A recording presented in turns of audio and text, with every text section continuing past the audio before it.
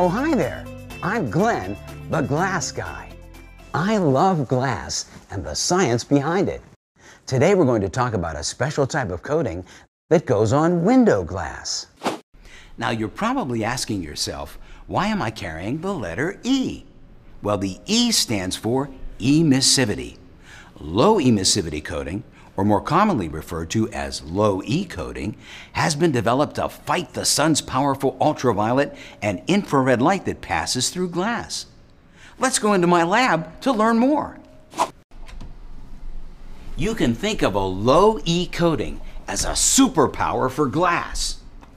It's transparent and thinner than a human hair, but able to combat the sun's tremendous energy while saving homeowners money.